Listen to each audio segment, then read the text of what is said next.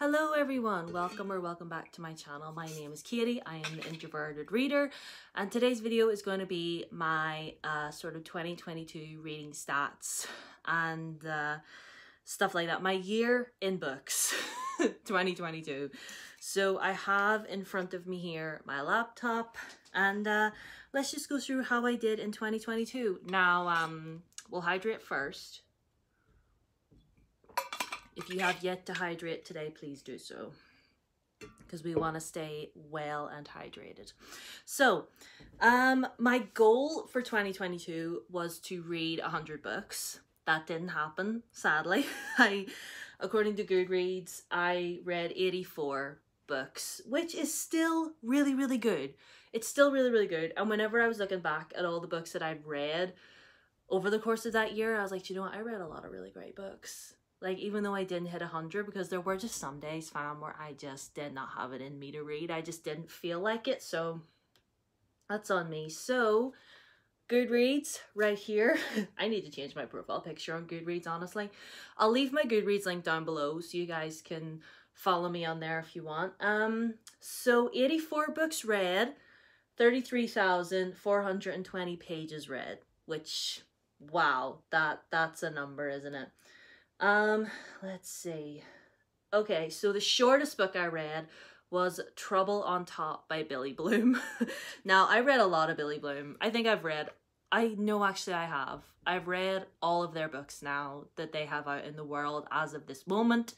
And yeah, they're just like gay, smutty romances that are like Trouble on Top was the shortest book that I read, so it's 107 pages. And a lot of them aren't over like any more than like 200 something pages, so they're really short. And they go from 0 to 100 real quick. But like, Billy Bloom's a really, really good writer, and reading their books did help me get through like slumps like throughout the year. Like whenever I wanted to read but I didn't know what, or I was just like, I just want something fun and stupid and maybe doesn't make a whole lot of sense, and that is when Billy Bloom comes in. And the longest book that I read was Empire of Gold by S.A. Chakraborty, the third book in the David Bad trilogy, which, as you guys know, is one of my favorite trilogies of all time. Goodreads says that this is 766 pages. That is a lie. This book is almost 800 pages. Like, it is exactly 790 pages. So we're borderlining on the 800 page mark here. It's a whopper. But I adored this so much. The David Bad trilogy is so wonderful and magical and so rich and intricate. And I have the novella collection out there, A Silver of Stars. Is that what it's called? I can't remember. But I'm so excited to read that. Like, you've no idea, to dive back into this world again. Like, oh. And S.A. Chakraborty has a new book coming out this year, which I'm so excited about. So there's that. Like, Goodreads always seems to get the page numbers wrong. I don't know why. Speaking of page numbers, my average book length in 2022 was 397 pages. So I did read a lot of short books, like I said, all of the Billy Bloom, and I dipped my toes into the romance genre a lot last year. Well, I've been trying to. I still need to find what other romance author I want to read, and a lot of them are really short, but I also read like a lot of really big books, you know, like I said, like the David Bad trilogy and a whole bunch of others that we'll get to in a moment. Most shelved was Six of Crows by Leigh Bardugo, and over 1.8 million people on Goodreads shelved that as well. Six of Crows, love it, amazing. My least shelved, which only 74 people also shelved, was Sleepover Takeover by Simon James Green. Now, I love Simon James Green, you guys know that, but that book is not my favorite of his, I'll be honest. I didn't enjoy it as much. I mean, it is a middle grade, you know, and maybe if I was a young child, I probably would, but my average rating, listen, see, when it comes to my ratings, I feel like I'm too generous, because it says my average rating is like 4.0 stars. And I'm like, am I being too nice? Like, do I need to be a bit more critical in 2023 when I'm rating books? Because I feel like even if I don't like a book as much, I feel like if I give it a low rating, I'm gonna offend everyone and everyone's gonna be like, how dare you, this, blah, blah, blah. I like, maybe some people will do that, but I think in 2023, I need to just be like, girl, like this book if you want, but if I don't like it or if I hate it, I'm gonna tell you. So I hope I hold myself to that, honestly. And I'm really happy to see Six of Crows there too. Like, that is a 5-star, well deserved. Like, that book's amazing. My highest rated on Goodreads was this, Heaven's Official Blessing by Mo Shang Tong Shu. This is volume 2. And this has a 4.81 average on Goodreads. Like, honestly, I don't remember half of what happens in here. I'm just not as familiar with this story. I remember reading it and I remember nothing going in. I need the live action dramatization of this to come out already so I can watch it and then I'll reread it again when I'm a bit more familiar. But I'm really happy to see an Asian author getting the praise they deserve. I think I need to reread this. I need to reread this series because nothing went in the first time. Let me see. My first review of the year was to Aristotle and Dante Dive into the Waters of the World. Oh my god. This book is amazing. Like, I read the first one in 2020 and it changed my life. Reading this changed my life. And I just have written here, wow, just wow. Not a lot of books have a real effect on me, but this one is written on my heart. And I feel like that's all I need to say. Follows these two boys, Aristotle and Dante, and the first one is about them meeting and they develop a friendship and they fall in love, and this one is always a continuation of their lives and their relationship. And it's not just about the romance, it's about the two of them as individuals. It's about their relationships with their families, their friends. It touches on the AIDS pandemic. Like, it's so beautiful. And I saw a 10th anniversary edition of the first one that I really, really kind of want to get, but I don't know. If I see it out about in a shop somewhere, maybe I'll grab it, but like, beautiful, beautiful, so beautiful. So like, listen, I'm gonna read the opening line of this so that, okay. And here he was, Dante, with his head resting on my chest. As I felt the beating of Dante's heart against the palm of my hand, I wished I could somehow reach into my chest and rip out my own heart and show Dante everything that it held. Poetry. Poetry. Like, ugh. So, yes, let's get into 2022 books. So we have, they're all here, as you can see. So I've got Chris Colfer, Tale of Sorcery. We've got Empire of Gold, Ari and Dante, Girls of Fate and Fury, all amazing books, 5 stars. Girls of Fate and Fury, oh my gosh. Is Natasha Niang coming out with a book anytime soon? Because I need more of her. Again, all the Brown Sisters books by Talia Hibbert. Again, I delved into the romance genre a little bit more in 2022. I think my favorite out of the 3 of those might be Chloe, because she's closer in my age and a lot of what she was thinking and feeling I kind of related to a little bit. We have the Grishaverse. I see Siege and Storm, which I honestly 2 stars. That was not good. Ace of Spades, which was a book club pick. I gave that 4.5 stars. Star Daughter, I think I DNF'd that one. Aroshan, The Tree of Wishes. Don't talk to me about Aroshan. Again, Billy Bloom. Again, and I read, and 3 sapphic books that I read last year. Malice by Heather Walter. Amazing, wonderful, I love it.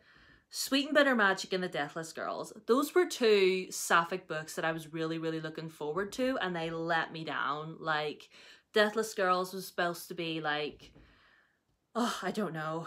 Like, it's like a telling of Dracula's brides, but they're sapphic.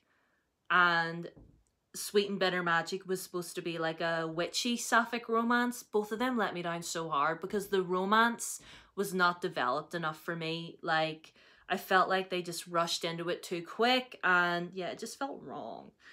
Oh my goodness. another book that changed my life, Under the Whispering Door by TJ Klune.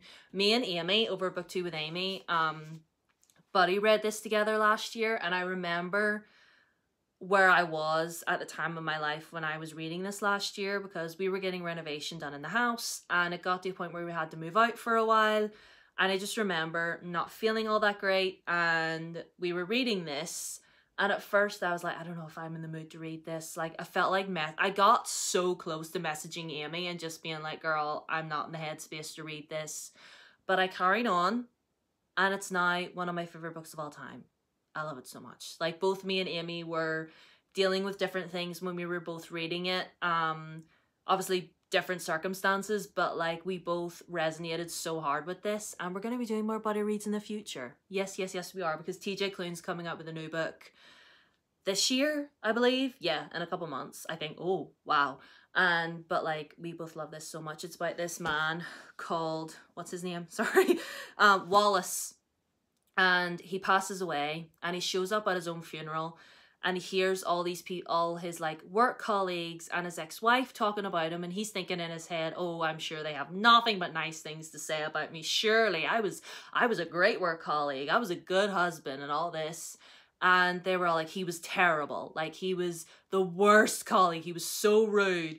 And his ex-wife was like, he never paid any attention to me. He spent our honeymoon working. Like, he never like showed any like affection or anything towards me. Like, he felt like just making money and being good at his job was all he had to do and all this. And then he ends up at this little cafe that you see. Well, it's a tea shop, pardon me, I should say.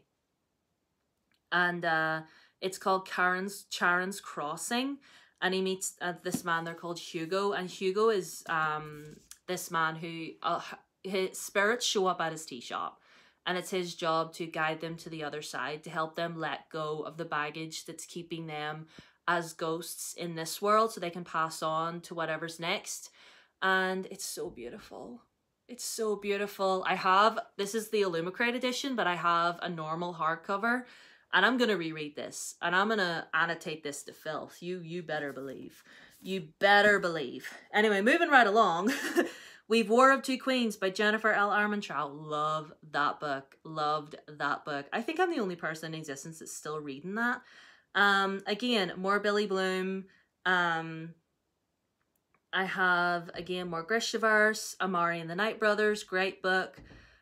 Gay Club by Simon James Green. It's up on that top shelf. Another 5-star read. All of the Alice Oseman. The Atlas 6 by Olivia Blake. Love that book. I need to read Atlas Paradox. But speaking of Alice Oseman, Radio Silence, another book that changed my life. I did a video where I read a whole bunch of, well, 3 to be exact, Alice Oseman books that I hadn't read before. I made a whole video. I'll leave it linked down below. I'm really proud of that video. And this book right here. Oh my God. So we're basically following this girl, Frances. And she is headstrong study girl. She's head girl at her school. She wants to get the top grade so she can go to university. Like, she's goal orientated, and she is obsessed with this like YouTube web show called Radio Silence. Is that what it's called? I think so. If I can't remember, it's been a while. And she doesn't know who the creator of it is, and she does fan art for it, and then the creator gets in touch with her and asked her to do fan art for it and everything. And alongside of that, she strikes up a friendship with the sweetest boy on the planet called Alid, who I want to protect with my life. And if you've read Heartstopper, you know who Alid is. He's one of Charlie's friends in the graphic novels anyway. He's not included in the TV show because obviously he has his own storyline. But Alid is the sweetest boy on the planet, and Frances is amazing. I love their friendship. It's beautiful. And if you haven't read this book and you're a fan of Alice Oseman, read this dang book. It's beautiful. And I also read some nonfiction as well. I got Gender Euphoria, which is written by a whole bunch of authors spread across the gender spectrum. It's lovely. Again, Six of Crows. A Lesson in Vengeance, delved a little bit into dark academia last year, loved it. The Kiss Quotient by Helen Huang, again, 5-star read, but given the state of the sequel, to that book. I'm terrified to read anything by her ever again, honestly, because that sequel was a The Extraordinary series by TJ Klune. Again, love that series. I've got Twin Crowns by Catherine Doyle and hold on, let me see, Catherine Doyle and Catherine Webster. Love that book. The Merciless Ones, Girl Who Drank the Moon, Daughter of the Moon Goddess, 4 stars, Sunbearer Trials, Her Majesty's Royal Coven, which is right there. Do you see the pink and yellow? It's back there. The Vampire Lestat by Anne Rice, 5 stars, everything across the board. I'm gonna try and go out today and see if I can find Queen of the Damned, because like, I want to read the entirety of the Vampire Chronicles now. I do. I'm obsessed. I love this. I love this so much. Scrolling down, more Billy Bloom. And the last books that I read, The Monarchs by Cass Morgan, Daniel Page. Bit of a letdown, that book, no offense. Amari and the Great Game. The last 2 5 stars that I gave was to A Light in the Flame by Jennifer L. Armentrout. That was actually the very last review that I wrote for the year. And I just wrote, holy moly, I am shook. And Bloodmark by Tracy Dion. Amazing, wonderful, gorgeous. Need the 3rd book immediately. I tweeted that I had read Bloodmarked, and I tagged Tracy Dion in it, but I didn't think she would respond. But I wrote out there that I was like, I just finished Bloodmarked and I'm not okay. And she quote tweeted me and was all like, oh, thank you so much and all this. And I'm like, oh no, queen, thank you. So yeah, that is my year in books. I read 84 out of 100, but better luck in 2023. So that's it. Those are all my reading stats for 2022. I hope you enjoyed this video. Let me put my laptop down. I hope you enjoyed this video. I feel like I've been talking for ages, but like I said, I will leave all links to my socials, everything, Twitter, Instagram, Tumblr, my Goodreads, and I made the video I made for Alice Oseman's books, and also the one I did for TJ Klune as well, reading favorite authors backlist. More of those videos are coming in 2023. I have 2 more authors in mind that I'm gonna do videos for, so stay tuned for that. Thank you all so much for your support in 2022. It means the absolute world. And yeah, I feel like I've talked for long enough, so I'm gonna let you go. Hope you are having a good day, and all the best for 2023. So cheers, bye.